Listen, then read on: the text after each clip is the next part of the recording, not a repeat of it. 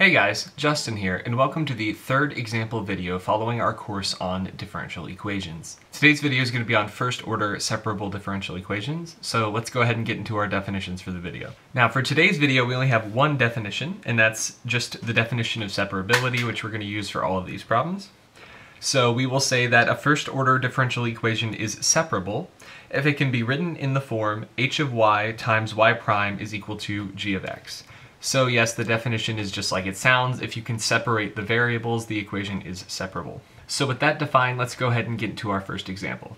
So for our first problem, we're going to want to solve the differential equation x times cosine of x dx plus 1 minus 6y to the fifth power dy is equal to 0. Now right away, it's pretty easy to tell that this equation is separable. As we can see on the left-hand side here, we have our x terms, and on the right-hand side here, we have our y terms. And because we already have our dx and our dy split up, we can integrate each of these, the first one with respect to x and the second one with respect to y. So for the first one, we'll have the integral of x cosine x, and then we'll have plus the integral of 1 minus 6y to the fifth power dy. And I forgot my dx over here. So we'll be doing this first integral using integration by parts, and we'll do that using the black pen, red pen integration by parts table. So on the left side we'll have derivatives, and on the right side we'll have integrals. And so here we have our function x, and here we have cosine x. So taking derivatives down this side, we'll have 1 and 0, and integrating this side we will have sine of x, and we'll have negative cosine x.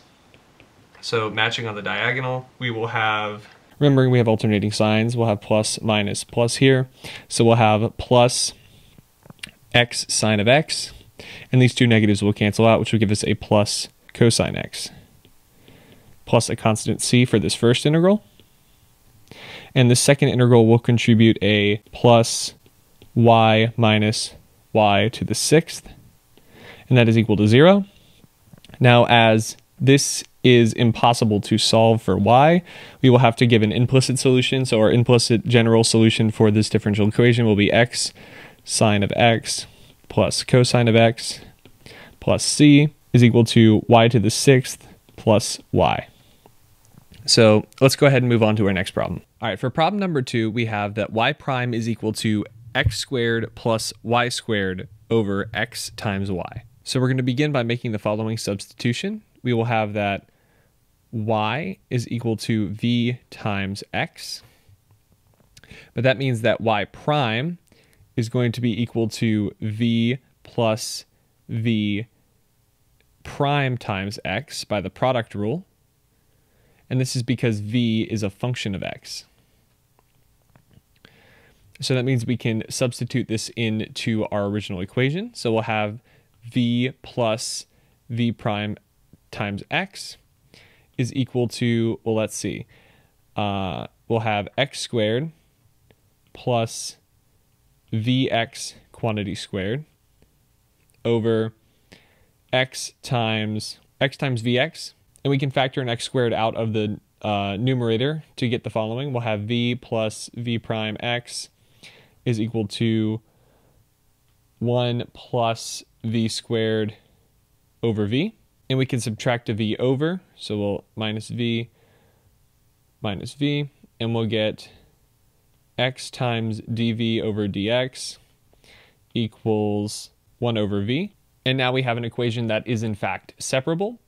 So we will separate that like this. We will have dx over x is equal to v dv, and we'll take the antiderivative of both of those.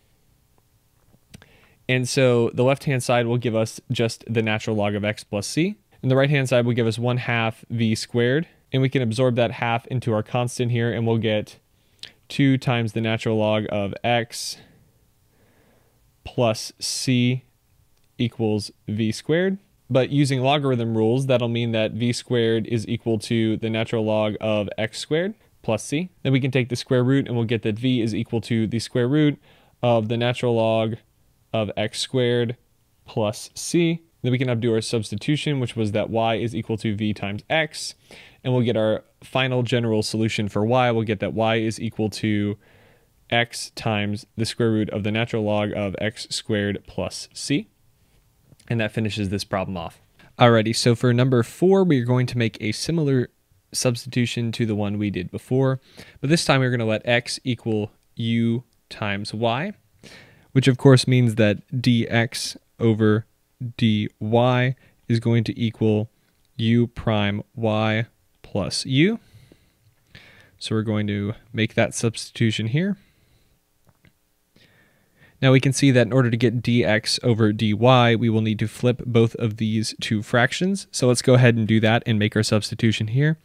So we will have that u prime y plus u is equal to, well, let's see, we'll have y squared plus y squared e to the u squared plus 2 times u squared y squared e to the u squared all over 2 times, let's see, x is y times u, so we'll have y squared u e to the u squared. Now we can see that we can cancel out this y squared by factoring out a y squared in the numerator. And so let's go ahead and rewrite that to see what that gives us. We'll have 1 plus e to the u squared plus 2u squared e to the u squared all over 2u e to the u squared. That's of course equal to u prime y plus u. Now we're going to split up this fraction so that we will have 1 plus e to the u squared over 2u e to the u squared. And this right-hand side of the fraction is going to cancel to be just a u. But we can see that we can cancel this u with the u over here. So that will give us that this whole thing is equal to u prime y. But now we have a separable differential equation. So we're going to split up this u prime into du over dy and split up our variables. So we will have 2u e to the u squared over 1 plus e to the u squared du. That's going to be equal to, let's see, 1 over y dy. So we're going to take the antiderivative of both sides there. This one's obviously just going to be the natural log of y plus c. And this other one here on the left looks like it's going to be challenging, but it's in fact not. We're going to make a simple u substitution, or in this case a v substitution. We're going to let v equal, well, let's see, we'll have e to the u squared. That means that dv is going to be equal to 2u e to the u squared du. And we can see that that is in fact exactly the same thing as our numerator here. So we will rewrite our integral as the integral of dv over 1 plus v. And that, of course, is going to contribute a natural log of the absolute value of 1 plus, let's go ahead and undo our substitution, 1 plus e to the u squared. And that is equal to the natural log of y plus c. Now we're going to exponentiate both sides. The exponentiation is going to undo this natural log, and it will raise this whole thing to the power of e. But in the first term's case here, the natural log and the e will cancel, so we'll just be left with a y, and we can write e to the power of c as a new constant. So figuring that all out, we will get 1 plus e to the u squared is equal to c times y. Now we can go ahead and solve for y here to get our final general solution. We will have that y is equal to some constant c times 1 plus e to the x over y squared. So let's go ahead and move on to our fifth and final example. So number 5 is y prime is equal to e to the y minus x times the secant of y times 1 plus x squared. So let's go ahead and separate our variables here.